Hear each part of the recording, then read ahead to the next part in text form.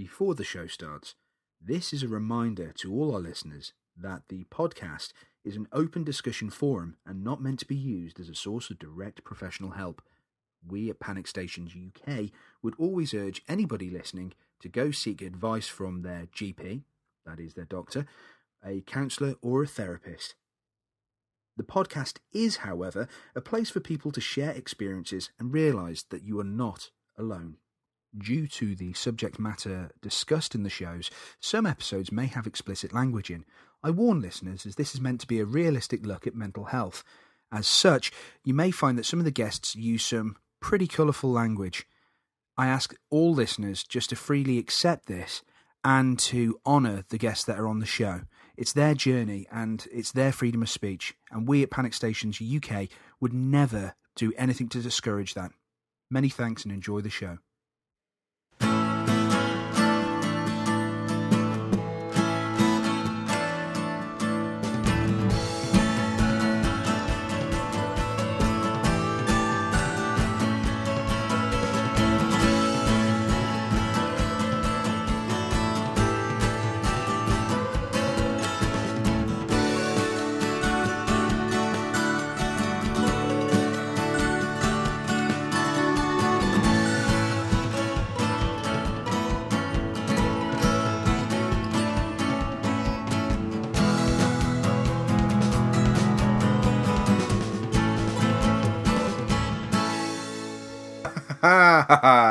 Hello and welcome to all my lovely listeners. My name's Chris Jones and I am of course the host to Panic Stations UK. Hope everybody had a very, very good Christmas. I hope everybody had a very nice Christmas. I hope everybody had an even exceptionally better New Year. Obviously, I've been away for a couple of weeks because of the Christmas period. I didn't really think about starting to do a Christmas special because I thought, well, no, I'm not going to do one this year. Last year. Maybe this Christmas for 2015. But until then, I thought, no, there's no real point. Lots and lots of things have been happening, haven't they? Lots of stirring things in the world of mental health. Again, this is going to be a solo case. As I said before, I'd like to do a few more solo podcasts, just discussing the recent news and a few things that have been coming up. I do have some wonderful things lined up, especially in the form of guests. I've got a really interesting guest. I had a young man get in contact with me. I like to say young man. He's a sprightly man. He's got to be sprightly for what he's doing. A really nice bloke called Chris Young got in contact with me, and it was regarding his fantastic work. There's for those of you who aren't aware, he's actually doing a short film, and it's called Walk a Mile in My Shoes. Now this film is all about Chris walking around and discussing mental health issues with other people all around the place where he's walking. There's a website for it, there's a WordPress for it, there's a Facebook page for it, there's a Twitter as well. I'm not going to go into the full details of everything just yet because hopefully we're trying to organise a nice little one-to-one interview with Chris, which I think a lot of the viewers would benefit from, especially because what makes it even more unique is because Chris himself suffers from mental health issues himself, and it's a really inspirational stuff. I would urge anybody, rather than me try and describe it on the podcast, I would urge everybody to go to the following website. I will obviously, of course, make sure this is pushed onto the on the notes section of the podcast, so you can click onto it. But if you go to www.walkaMileInMyShoesUK.wordpress.com. Now I'm clicking on the link myself. What that does, it brings you to a lovely little page where there's lots and lots of posts detailing what's been going on about the short film and a few things that Chris has brought to the attention. Very interesting stuff. Some really, really lovely stuff in the respects of spreading awareness. And that's exactly what Chris is doing. He's very much like this podcast in many respects. What he's doing is going out there and he's spreading the word about mental health and making sure that people are fully aware of what's going on, and obviously embracing it, and realising that, like we always say on the show, you're not alone. And obviously, there are a lot of people out there that clearly suffer from mental health issues, may not have had the courage to come forward, may have felt very, very alone because obviously you feel disassociated from the rest of society because you get a stigma, don't you? So it's very nice what Chris is doing. He's actually doing some much needed good positive publicity, taking a positive message literally to the streets, discussing mental health with people that he meets. And you can go on to Walk a Mile in My Shoes. If you go to the homepage, you have all the information about the latest blogs and stuff. If you go to About, when you click onto About, it obviously discusses there some of the actual things that Chris is doing. Even better is, let's have a look. If I click onto that, there's a link regarding Gandhi, and if I can get to it before, sorry, the clicking you will be hearing is obviously myself using the internet to discuss some of the information while I'm talking to yourselves. Yeah, there is a link that will bring you to a trailer for the actual mini film. I think it's available. Yes, it is available on YouTube. If you go to YouTube and type in separate words now, Walk a Mile in My Shoes trailer. Click that in, and you will get the trailer for this short film. I can't wait to watch this, because it really does, and I'm not just saying this, genuinely look fascinating. It does look really fascinating. It looks very interesting. I think it's very ballsy, very brave. So I say absolutely fantastic stuff that he's doing that. So good for Chris. Now, the other bit of big news, which I thought was excellent. Some of you may have gone to the previous podcast to find Peter Carruthers. Now, many of you regular listeners will remember that Peter Carruthers came on the show, and we were discussing that his short films regarding PTSD, post-traumatic stress disorder, and the fact that he was currently trying to do a bit of fundraising for his latest film, which was Unload. I'm very, very proud to say, and I get a personal pride in this, simply because of the fact that I think Pete's a really, really good bloke. He's got a lot of time for people. I've got to know him, obviously, not just from the show, but from the work he's doing regarding Unloaded and everything else. He's finally managed to finish the film. And, unfortunately, I wasn't able to make it because, as of the recording tonight, he's actually having the premiere of the actual film. So I'm uber jealous of all the people who are getting a chance to watch this film tonight, and I'm uber jealous of the fact that I'll have to wait till I get to watch it at a later date. I still can't wait to watch it. I'm sure anybody that sort of familiarised themselves with Peter's work would have been very, very much aware of the previous work he'd done. Fantastic previous work he'd done. And I watched the films that he was talking about when he was on the show, and they were just absolutely superb. And now he's got Unload about to come out, and I'm really genuinely excited to watch his film, so I can't wait.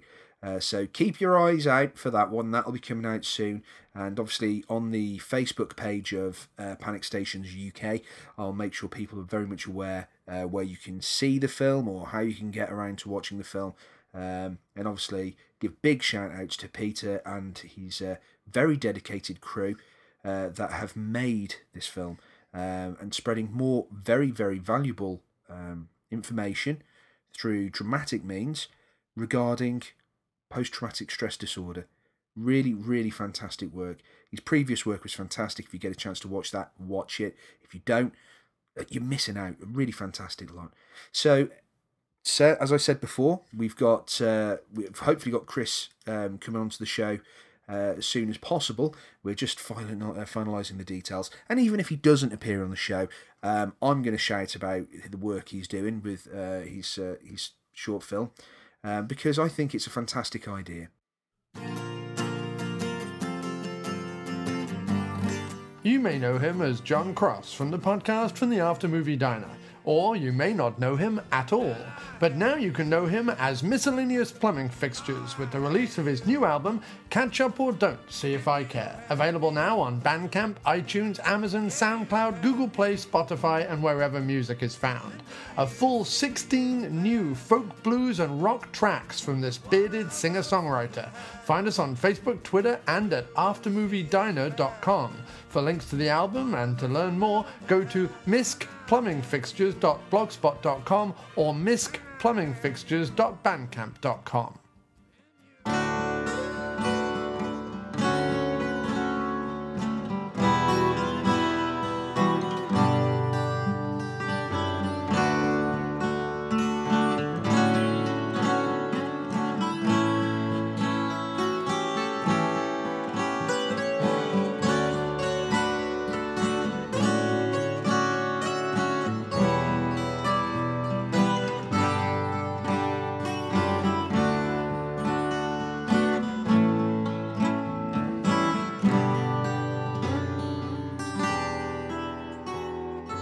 So there you have it.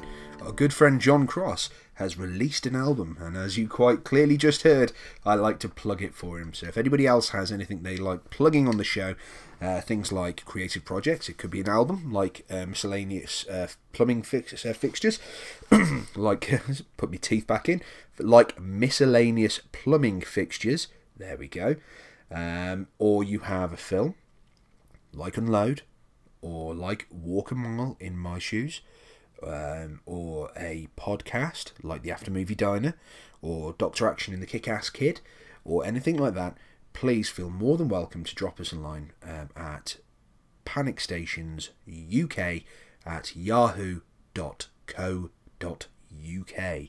That's panicstationsuk@yahoo.co.uk.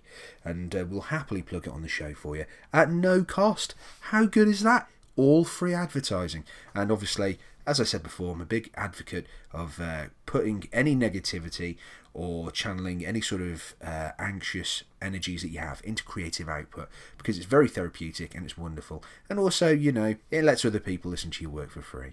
So as we've been talking before on the last couple of podcasts, I've been trying to keep an eye on some of the local news and the national news regarding, obviously, mental health issues. I thought it was kind of important that the show kind of looks at other things that are going on in the wider spectrum of things, not just doing the interviews, 'cause the interviews are fantastic, and don't get me wrong, I love the interviews. I've had some fantastic interviews so far, and I'm very proud of them, but I like to make sure that everybody else is a bit more well versed about what's going on. There's a very interesting article. I'm not quite too sure how I feel about it personally, but I'm not going to knock it, because I think fair play to them for trying it, and it's also spreading news. In their own way, they're actually spreading information about it. There's a thing called Brewfee. It's a campaign to highlight mental illness. It's the Merseycare NHS Trust. It's launching a national campaign to turn Blue Monday into Brew Monday and help end the stigma associated with mental health. Again, anything that passes on information about mental health and making sure that people are aware of it, fantastic. So the Merseycare NHS Trust, it's launching a national campaign to turn Blue Monday into Brew Monday, and it's leading sports and television celebrities that have already shown their support by sharing their Brewfees on social media. Now, Brewfee, if anybody is unsure of the term, it's a first for me as well. It's basically somebody doing a selfie picture of somebody enjoying a brew in their favourite mug, and it can be anybody. I think some of the people on this particular news report, they've posted some pictures. There's Ashley Giles of Lancashire County Cricket Club. There's Nick Clegg. Yes, he's adding his support, but I can't knock that, because at the same time, and I don't want to get all very political, Nick Clegg has also been involved with some big news where he's been trying to pledge getting more mental health sort of funding in there, which I think's all good. I can't really knock that, because again, we're in a state of national climate where financially a lot of services are being cut off, and I'm seeing a lot of people on many social media networks and support groups regarding mental health issues like anxiety and depression, discussing the lack of facilities that they can go to.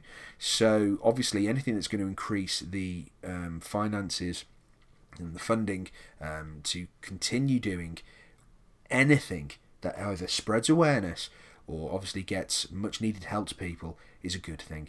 So regardless of any political affiliations, and I'm not going to start talking about anybody's political beliefs because they are their own, and that's not what this is about. I can't really knock Nick Clegg for that idea. So that's a good thing. So we've had Brew Monday. I don't know how successful this will be. It's only just started. Hopefully it'll carry on. There is an actual campaign on the Facebook site. So clicking on that, if you go into the Facebook search bar, you have Mersey Care Big Brew. Now if you type that in, Mersey Care Big Brew, you will get to a community page, and you can literally see lots of different people spreading the love, as it were, with selfies or brewfies of them drinking beer, not beer, I wish, drinking tea and drinking other beverages like coffee, and posting it onto the page. And again, it's spreading much needed sort of publicity, so you can't knock them for that. So we've had the Mersey Big Brew. The other thing that I've been keeping an eye on as well, which was an interesting one in itself, recently, and again, I don't want to really go into the political side of things, but you've got Miliband saying it's going to end the scandal of neglect for child mental health issues if they win in May's election. Now, regardless, again, of whatever anybody's trying to sell you, whatever snake oil they're trying to sell you, like politically wise, it is actually a very valid point. At the moment, we had some official figures come out into the public domain, and it shows that the NHS spending on children's mental health services in England has fallen. Again, it's the funding issue and finance questions by 6% in real terms since 2010. That's a hell of a drop if you really think about it. It doesn't seem like much by saying 6%, because it seems like a small figure. But when you're talking about national spending, it's a hell of a dramatic decrease, really. So they're saying that the NHS's spending has been protected by the government, and there was 150 million investment in services for young people with self-harm and eating disorders. Again, we've covered eating disorders on the show and sort of touched upon self-harm. So what they're trying to say, the Care Minister Norman Lamb is saying that they have actually put legislation for mental health to get its fair share of local funding, but too often children's mental health still loses out. And I'm gonna say, obviously, I'm not going to talk about my private life work-wise, because that's not anything to do with anything really. However, I would argue that obviously children's mental health services, there's a massive need for them, especially in this day and age. There's a lot more pressures around in modern life, be it from social media, being it from the way that media portrays what people should be having, like pressure to have things like the latest mobile phones and technology and games consoles, and you have to be on Facebook or you have to be on Twitter and all these other things. And I think with the influx of options that are available, there's also a massive downside, because it's a really positive thing, but the massive downside to that is obviously people can tend to get drawn down with these issues because they can't cope, because it's a lot more pressures with it. And I mean, before, if you were having issues in, say, school, you would go home and at least you'd have the sanctuary of home. Now you can't really escape from it. So if there are issues going on, perhaps just off the top of my head, things like bullying or things like self-image issues and things like that, and you've got people on Facebook and they're putting selfies of themselves, and then you've got people carrying on the conversations with other people that people don't want to carry on talking about or talking to. Again, it extends past the playground, it extends past the sort of the public arena, and it really kind of hits home even more so. You can't even escape it then.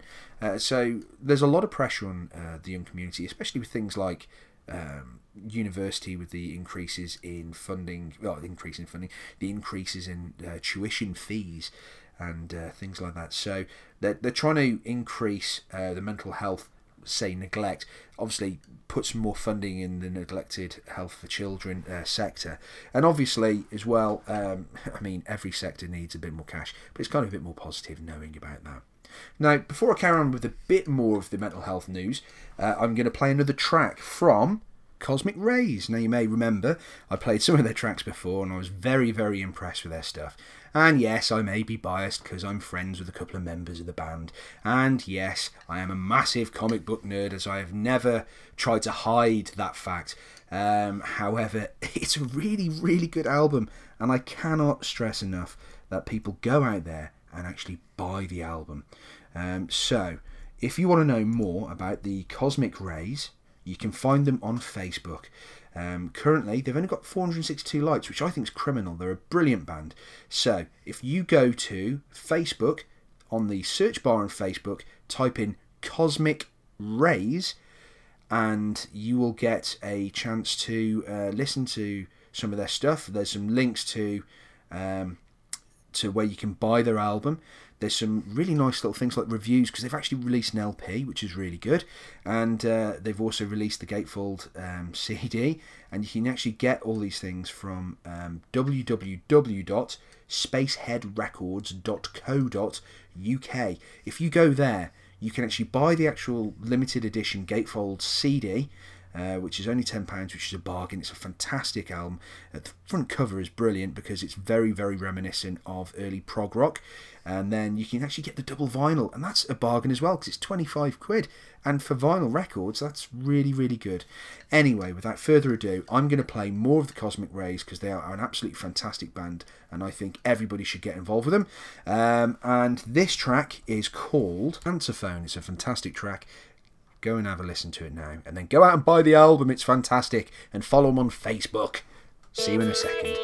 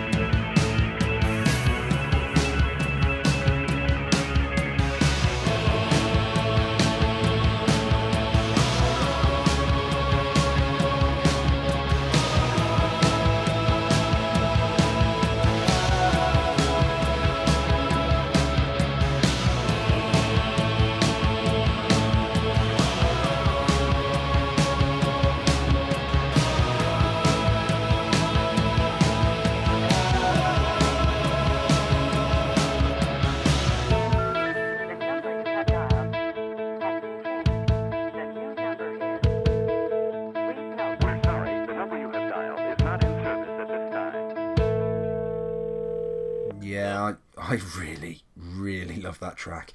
It's a fantastic album. I really, really recommend everybody go out and buy the album. It's really good, and I'm not just saying this, but it's just fantastic. You've got some great people involved with it. There's Phil Winslade on guitar. You've got Kevin Dark on bass. Charlie Adlard, yes, the Charlie Adlard who draws Walking Dead. He's on drums. And my good mate Shane Chebsey is vocals. He's got a cracking set of pipes, that lad, and he's showing them well. And it's a really good album. So please go out, buy it. It's a fantastic album. You can get it from spaceheadrecords.co.uk, and you can get the limited edition gatefold CD for £10, or you can get the limited edition gatefold double vinyl LP for £25. Very, very, very, very, very cheap in my opinion. So go out and get them now. Now, to finish off this episode, because as I said before, I'm trying to make sure that the episodes are a bit smaller, only unless we have an actual interview. I'm going to just finish with a story about promoting good physical and mental health. This is posted from today, as of today, which is the 19th of January. It's about an occupational therapist called Heather. Now, please forgive me if I say this last name wrong. Manktello, and she's launched a new business to work with care homes, community groups, carers and individuals. It's called Activities for Health, and Heather's specialist area is to promote an activities regime into people's lives to help them keep them healthy and happy. Now there is, and I'm a very much believer in this, as I'm currently overweight, and I definitely feel mentally and physically in a worse area now than I have been when I've been physically more active. So it's definitely connected. I've seen it with other people, friends and family. I've seen evidence of it from other people's personal lives who've shared their stories with me on the show, and people who've shared their stories with me on social media sites and things like that, about the correlation between a physical healthy body and a mentally healthy body as well, so that it does work. And if you think about it, it's scientific. It's no new age nonsense. It's really, really scientific. It's very much very factual, because if you think about it, whatever affects one is going to affect the other, because they're all connected. So it's definitely worth looking into, obviously, promoting more well-being. And this is what this Heather Manktello has tried to do. She's based in Chudley, and she's offering a specialist bespoken service to provide training, guidance and consultancy in activities for care homes and organisations which are struggling with activities. And I don't know if anybody has any family members who are of the elderly persuasion. They have some pretty sort of boring times, and they really rely on activities and funding for activities and obviously all the other things to just keep more of an active life and not just sit there and wait for other people. So it's good. I mean, a lot of homes that have been for residents of an elder persuasion, they've been looking at things like the Nintendo Wii and games consoles that actively use motion sensors just to get them a bit more stirred up, so they're actually physically doing something. So again, trying to stimulate some sort of physical fitness to promote both physical and mental well-being. Now, she's worked in the last 4 years as an occupational therapist in a nursing home, and she's been supporting people with dementia, something that I'll be talking about in a later show, physical and mental health difficulties, and also has experience with learning disability and brain injury clients. Heather said that the Care Quality Commission has always been very complimentary of my activities programme, person-centred activity care plans, and the evidence I generated. So I feel I have something positive to pass on to others. I hope to be commissioned by care homes and organisations to help promote a whole team approach to activity provision and to embed spontaneous, meaningful activity into every resident's day as a necessity and not a luxury. The whole philosophy of occupational therapy is that by getting involved in activities and occupation, it maintains and promotes good physical and mental health. Again, what I've just been talking about. Now, the catalyst for Heather setting up the business was a shock diagnosis of breast cancer a year ago, and followed a successful treatment at a local hospital. So she said that the cancer diagnosis really made her think about the future and what you still want to achieve. So really thinking about things you can push forward and forward-thinking goals, and realising that sometimes time on this earth can be very, very, very finite. So you need to to just grab things.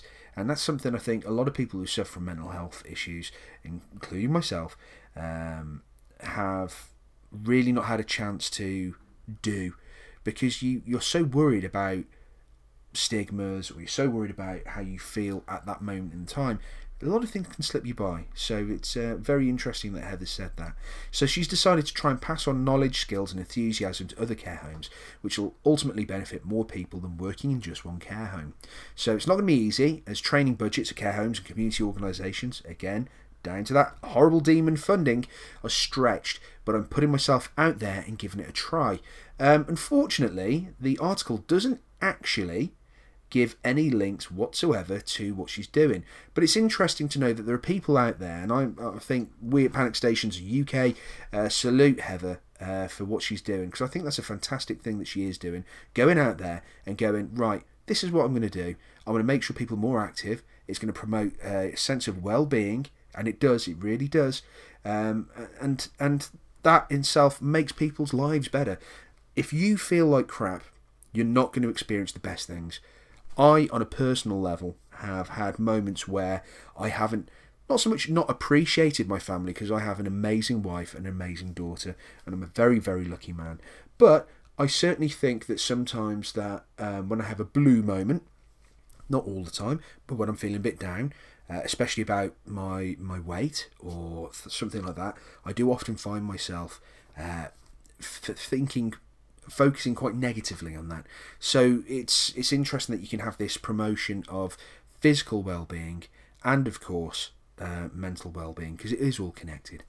So I'm going to wrap it up now, because we're on half an hour, and as I said, I'm trying to make sure that these episodes are a bit more easier to digest, in a bit more bite-sized pieces. So until next time, obviously we've had more information on mental health issues around the nation and possibly the world. I'll pass them on for next time. If you want anything promoting, like I said, or you want to send an email, or you want a guest on the show, or anything like that, please feel more than welcome to contact me at panicstationsuk@yahoo.co.uk. And until the next time, this is me, Chris Jones, saying be safe, take care, and remember, you are not alone. Goodbye, everybody.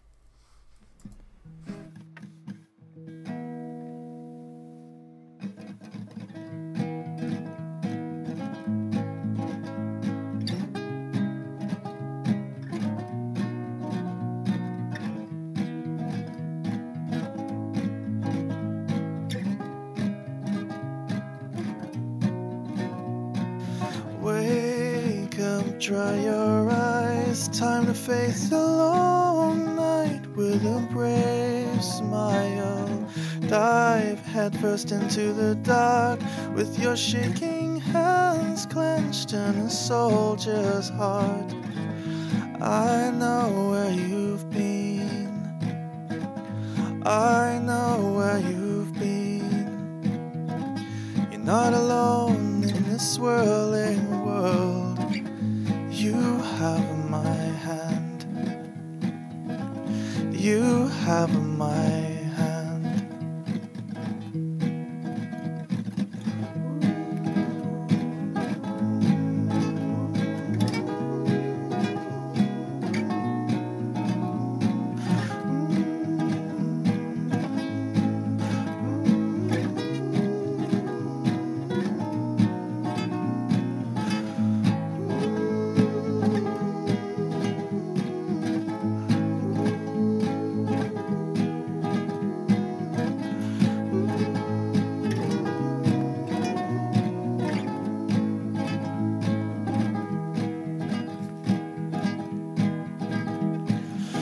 Wake up, dry your eyes, time to face a long night with a brave smile.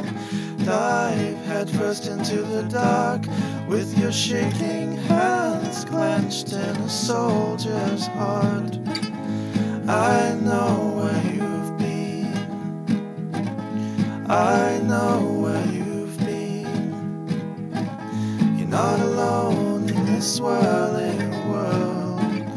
You have my hand,